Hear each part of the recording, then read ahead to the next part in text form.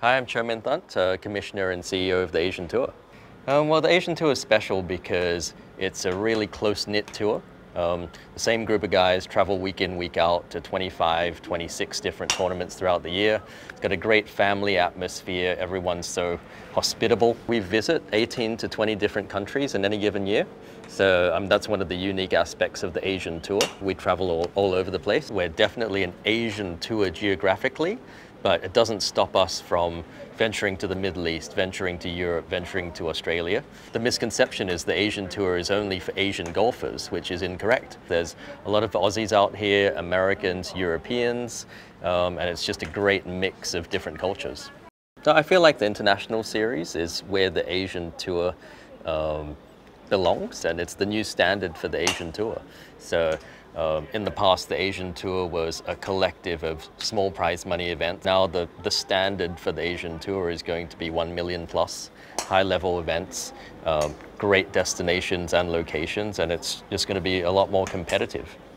But if you come from a country like Thailand, India, Taiwan, or Indonesia, they've all got local circuits now, as well as the Asian Tour. So there's a ladder system in a lot of Asian countries now. I think the way we improve players in Asia is giving them better competition, giving them a full schedule of 25 to 30 events. I think golf in Asia is rapidly progressing. I think kids actually see golf as a proper career path now. Young Kim, and I mean his game's ready for a US Open. Well, and he's not only in the US Open, he's qualified for the Open Championship and the PGA Championship, most likely through his world ranking. And just take in the experience. I mean, he's only, what, 19 years old, so. I think one of the major differences that the fans are going to see with the International Series is that the bigger names who are traditionally dual members of the Asian Tour and the European Tour, the Asian Tour or the Japanese Tour, will come back and play these tournaments. But now that we've got a guaranteed 10-event series with good prize money, it's going to be very competitive and bring those guys back home to Asia.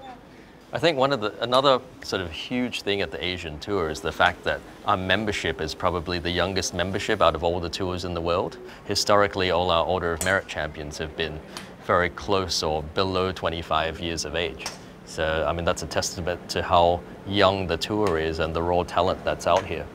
I think the International Series really focuses on player experience. We want to make them feel like it's a major event. We just want to increase the whole professionalism of the tour. At the end of the game, we want them to be relaxed, recuperate properly, and be at their best.